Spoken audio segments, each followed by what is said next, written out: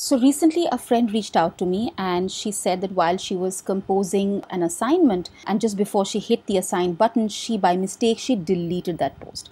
So is there any way in which we can retrieve that particular assignment? So I didn't immediately know about this, but I definitely know one thing, that a teacher is able to see deleted items from the classwork page. So let's investigate further. Let's open one of the classes, and I do tend to delete a whole bunch of things when I don't need them anymore, but I can't see anything on the stream page. So let's look at classwork instead, and let's see any deleted items that can be visible. No. But there is a way that teachers can view the deleted items. I did make a video on that functionality and I did tell you why that is so important. Maybe I'll link the video somewhere here.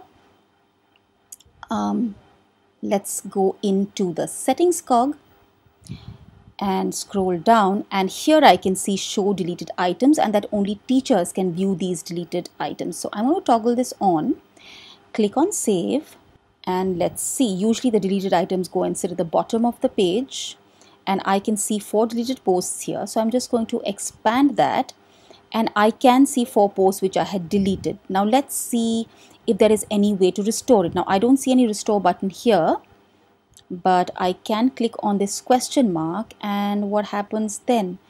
It just prompts me that this question is visible to all teachers in this class but will be permanently deleted in 13 days. Now, I'd of course deleted this on 24th April, and the setting here is that after any deletion has been made, it disappears permanently after 30 days, right?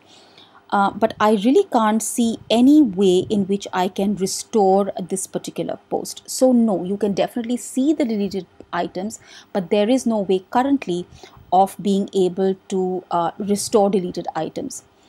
But if this is a feature that you can't do without, I suggest using the question mark button on the bottom left hand corner of your classroom, and click on that and go for the option report issue or request feature. So when you open this, you get a new dialog box and you can just use the salutations, and you could say, I'd like to be able to restore